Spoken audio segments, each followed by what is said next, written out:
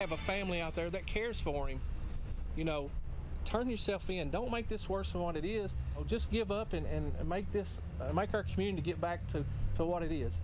The latest message from law enforcement as the hunt for the suspect who started shooting people on a busy Kentucky interstate has hit the 48-hour mark now. Welcome to Wave News at 6. I'm John Ball. And I'm Myra Ansari. There's now officially a warrant out for his arrest, charging him with attempted murder and assault. The suspect, Joseph Couch, is being described as armed and dangerous. He's wanted in connection with the shooting on I-75 a few miles north of London, Kentucky. 5 people were shot and left seriously injured.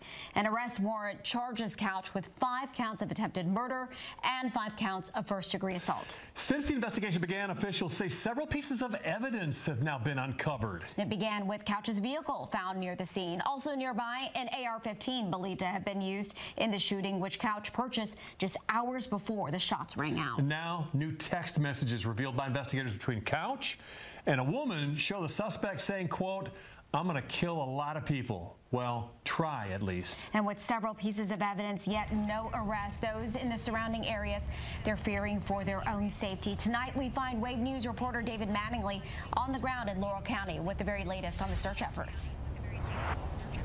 Myra, KSP is in charge of the search for Couch, and based on what we heard from them today, it doesn't sound like they're much closer to finding him right now than they were 48 hours ago.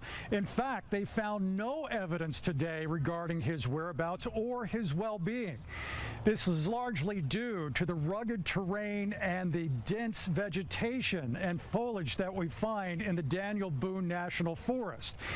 A lot of resources, however, is going into this. There is a reward offered for Couch's capture, and there's a lot of activity on the ground and in the air. KSP hopes Couch can be found soon. Those are their words, the hope that he can be found.